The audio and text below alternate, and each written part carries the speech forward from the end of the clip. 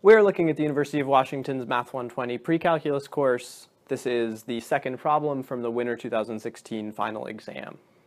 We're asked to consider 8 feet of wire, and with this 8 feet of wire, we're going to make a square and a right triangle. And with this triangle, we know that one side length is going to be 3/4 the length of the other side.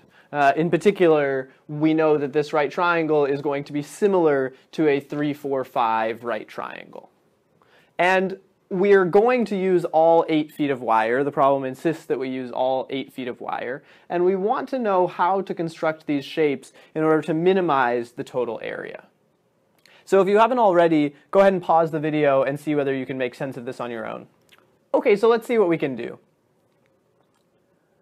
Notice that if we choose just one particular length, say I tell you I'm going to make my right triangle, say 6 inches long. And by 6 inches long, I mean this particular side length, the smaller of the 3 sides, is going to be 6 inches long. That choice dictates the entire rest of the problem. In particular, if this is 6 inches long, then this will necessarily be 8 inches long, and this will necessarily be 10 inches long. Then I will have used 6, 8, and 10. I will have used 24 inches of wire for the triangle. The remainder of my wire, the remaining 6 feet, will be for my square, and I can compute the area of my square and of my triangle just based on that one little choice of this length. So I'm going to write a function that models the total area as a function of this particular length here. So let's say that this particular length here is x. If this particular length here is x, then this is 4/3 x.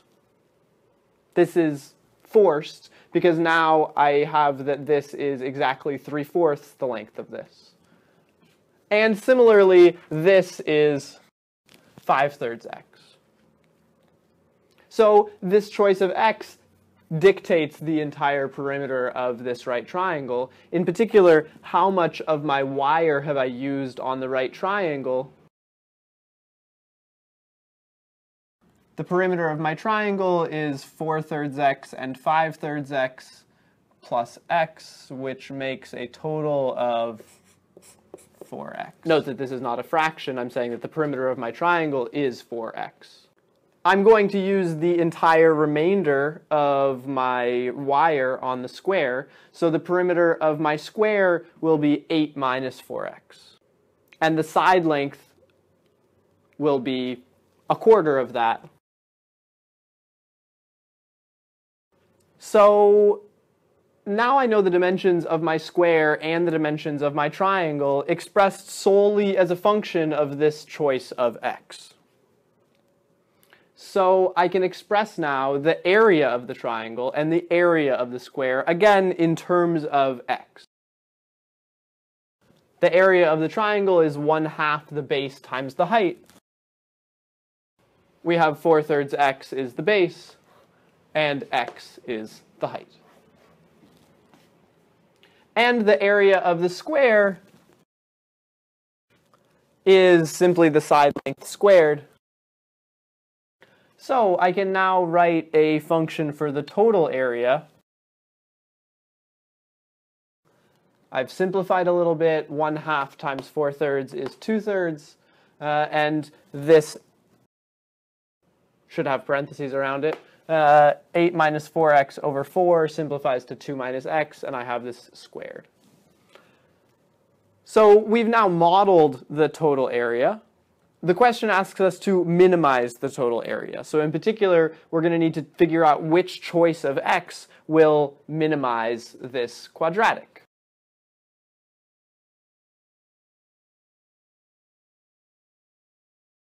So we know that this is a parabola. We simply need to find where the vertex of the parabola is. You may simply know where the vertex of a parabola is, given that we've written this in standard form. I personally can never remember the formula, so I'll rederive it here. The way that I'll find the vertex of a parabola is by remembering that parabolas are symmetrical. I'm going to find two values that I can plug into this equation, both of which will give a value of 4. In particular, I'll find two x values that both return a y value of 4, and because my parabola is symmetrical, I'll know that my vertex, and therefore my minimum, is directly in between my two. This drawing's not so great. So how can I find two values of x that will agree? Well, I can find choices that will make this be equal to 0. In particular, if I factor an x out of both of these terms, I see that if x equals 0, this term disappears. And if I can choose an x that will make this be 0, then this term will also disappear. So in particular, f of 0 equals 4, and what's the other one? I think if I make x be 12/5, if I plug in 12/5, then my 3's will cancel, my 5's will cancel, and I'll have 4 minus 4 inside the parentheses there.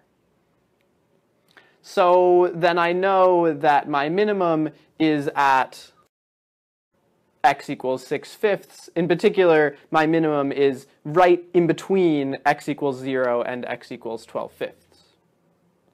So the question asks us not to find the length of the triangle that will give the minimum possible total area, but actually to find this minimum possible total area. So to finish this question off, what we need to do is simply take this x value of 6/5 and plug it back into our function for the total area.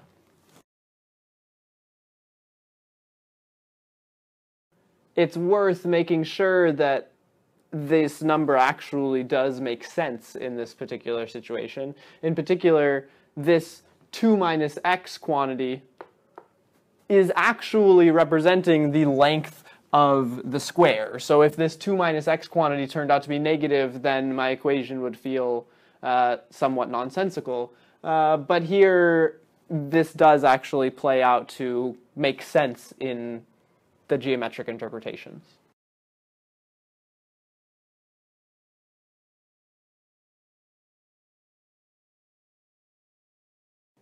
And we have a solution.